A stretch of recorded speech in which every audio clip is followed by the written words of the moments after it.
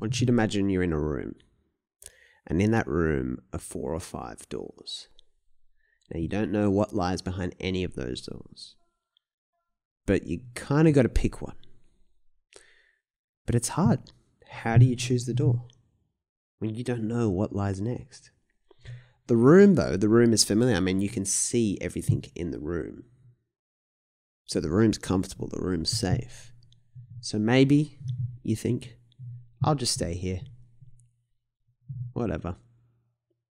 And this is what we do in life.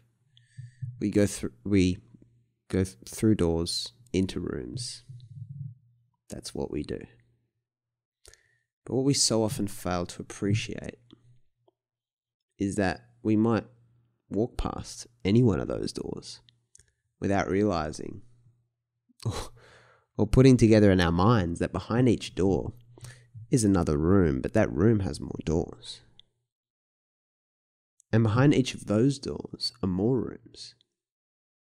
And in those rooms, there are even more doors.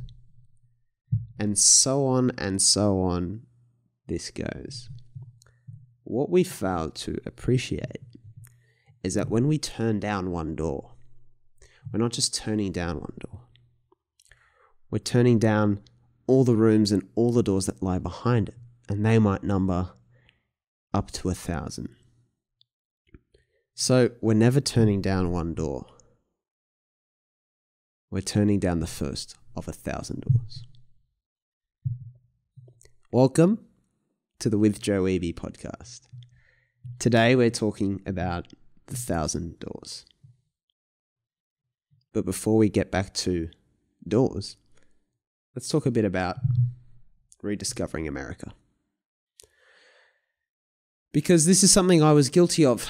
It's something many of us have been guilty of, rediscovering America. I first rediscovered America when I was 5 years old. I've rediscovered it a couple of times since. And I was disappointed. I was very disappointed. Because when I rediscovered it, there was no party, no recognition. No one was impressed. I guess it's probably because heaps of people rediscover America every day. What I realized was that I was a couple of centuries too late. That Christopher Columbus is credited with discovering America, although it's not named after him, funnily. He beat me to it. So that's me, 5 years old, hard done by. No one remembers the second person to discover America. They only remember Columbus. Though the ironic thing is that if he'd set out to discover America, it would have been a contradiction and a paradox, because obviously America didn't exist before he found it. I mean, if it was already called America, that would have meant someone else had found it, which means it's not actually a discovery. And there wouldn't have been a map either. I mean, I'm sure something was contoured. I'm sure he wasn't just heading into nowhere with no idea what he'd find, but he hardly had an idea. That's what a discovery is, right? If the map already exists, then it's already been discovered. So that's the thing I learnt about discoveries. It's the hard lesson that was beat into me as a 5-year-old who'd had his life achievement wiped off his slate, is that for something to be a discovery, it has to be unique. No one's found it before. That's a discovery. So when I think about each of us, I'm pretty confident that each of us does have a unique discovery that only we can make. It might not be, though, and don't get carried away, as big and grand as Columbus was. It might not be something that everyone recognizes us for, that history remembers us for. But I don't even think that's important. I think what's important is learning where that discovery lies. We can't follow anyone to make our own discovery. If we do have a unique discovery, and that's not just something I'm saying to make you feel special and like you're unique, if it is true, we certainly can't follow anyone else there because no one's been there before. Columbus couldn't follow anyone. And that's the thing. Discoveries lie in the unknown. opportunity, real opportunity, the best opportunities live in the unknown. The people we give kudos to do what's never been done before. We're not in the habit of celebrating too much people who've retraced the steps of giants. We're much more likely to reward and adore those who, as Sir Isaac Newton said, stand on the shoulders of giants to see what's never been seen before. So your unique discovery, whatever it is, lies hidden behind doors.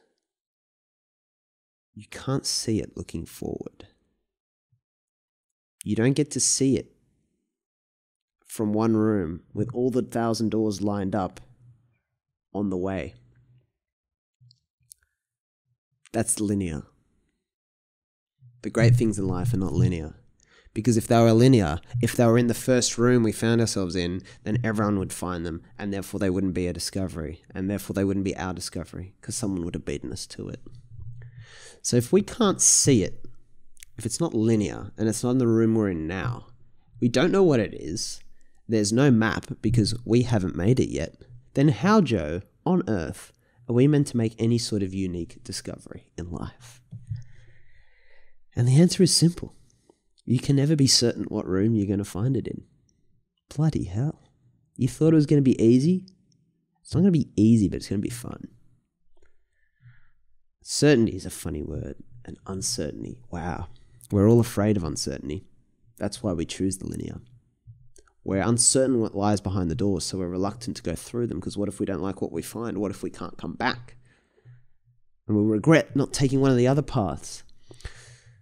But opportunity lies buried in uncertainty. You remember that, right? So here's the thing.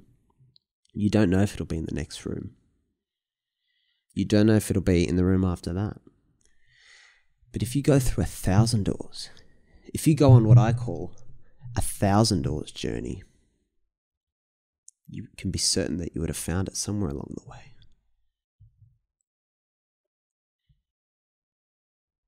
If you've been in that many rooms and seen that many things and done that many things differently to everyone else, the returns in life, the real returns in life, compound.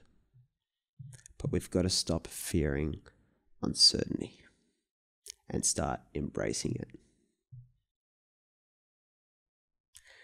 So the doors metaphor will run, for the foreseeable future at least, all the way through this podcast. And all the way through my life, in particular. It's the way I look at all the great things that really do come, because they all come hidden behind doors.